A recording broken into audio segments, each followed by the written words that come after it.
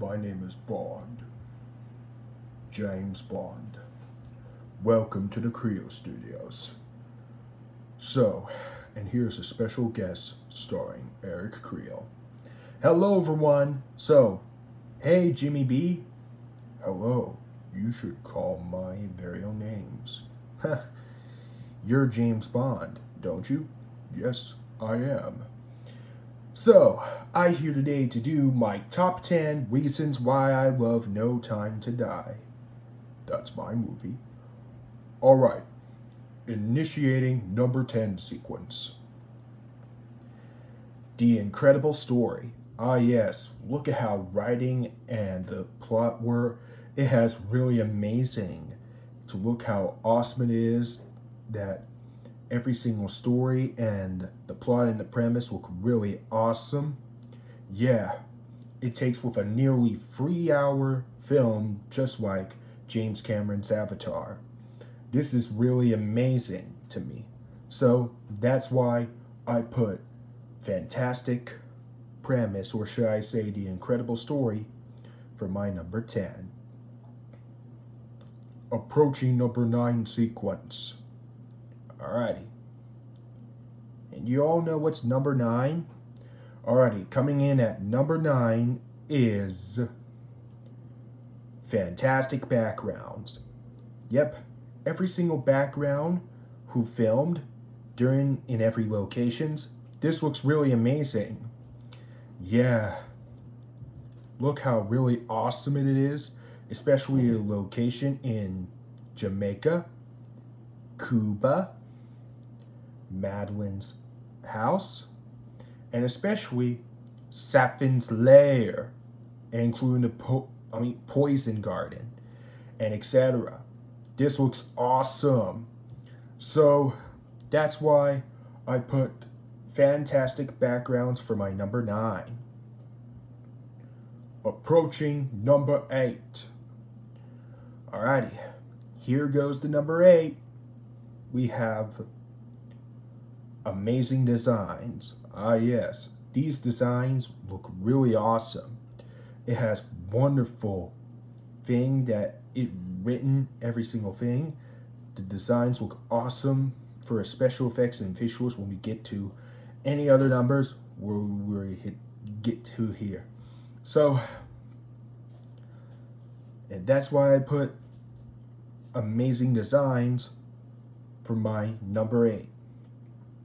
Alrighty, approaching number 7 sequence. Best looking action sequences. Ah yes, these action sequences are really epic and jaw-dropping, amazing. It has really makes sense. It has so much awesome action scenes, what we did in every single Bond films for the past years. Wow. My action sequences in every movies look really awesome to me. So, I am so proud of you, Eric. You're welcome, James Bond. So, that's why I put best looking action sequences for my number 7. Now we're approaching on the way through number 6. Has to be the best looking visuals and special effects. Ah yes. These special effects and visuals are awesome. Yeah, these are really awesome. All kinds of action sequences in every visuals and special effects look awesome. Especially the gun fighting, the gun shooting, and all kinds of etc. They look awesome. And you know what's even better than a regular standard?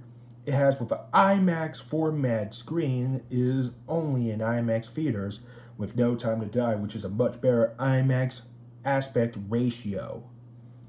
Although I haven't seen No Time to Die in IMAX theater, well, I'm kind of glad it's released in IMAX, which is proud sponsors of IMAX film. Yep. So, that's why I put best looking visuals and special effects for my number 6. Now we're moving into the number 5. Coming in at number 5 is best hearing music scores. And don't forget, the best original song from that Oscars 2022 deserved to win for the best original song, Billie Eilish's No Time to Die. Ah yes. Including Hans Zimmer, which is a music composed by No Time to Die. It was amazing, filled with everywhere. All the good qualities look really awesome, and it looks amazing. So this could be my favorite out of all the music composers by Hans Zimmer. This is really amazing. And don't forget the best Billie Eilish song of them all, No Time to Die. Ah yes. No Time to Die is considered one of the best Bond songs of all time. This song is really amazing.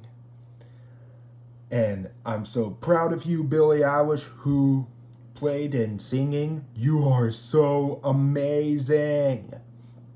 So that's why I put best hearing music scores and best hearing original song for my number 5. Coming in at number 4, epically heartwarming moments. Ah yes, these heartwarming moments want to make you feel cry and get sad and get grown a tear in your eyes with a grown man cry. Yeah, and especially, and I'm not gonna spoil No Time to Die because James Bond has go descent to heaven when and get blown up by missiles in the island alongside with Safin's lair. And I was crying in my tears in my eyes that this ending scene after the climax when James Bond got officially died while get blown up by missiles. This is hands down one of the saddest scenes I have ever seen in my life ever since Alicia passed away from Lightyear. Olaf was faded into snow pieces from Frozen 2. Buzz Lightyear broke the arm from Toy Story, and the Hallelujah scene from Shrek, and etc. It make me cry. For a PG-13 rated drama and action movie. That's why I put epically heartwarming moments for my number 4. Now I'm starting to feel better at my number 3. Has to be Paloma. Ah yes, Paloma, who performed by Ana de Armas. Ah yes, the legendary Ana de Armas herself. She looks really amazing. And she is really that wonderful indeed. I'm proud of you, Ana de Armas. I'm so happy. Yeah, this could be my favorite Bond girl, along with Madeline Swan from this movie Inspector. So, that's why I put Paloma for my number 3. Coming in at number 2, I rewatched it. So yeah, ever since I rewatched on my iPhone for its nearly last 2 months ago for my iPhone while I charge it, it looks really awesome and it still holds up to this morning and every single day. So that's why I rewatched it for my number 2. Now let's get into the number 1.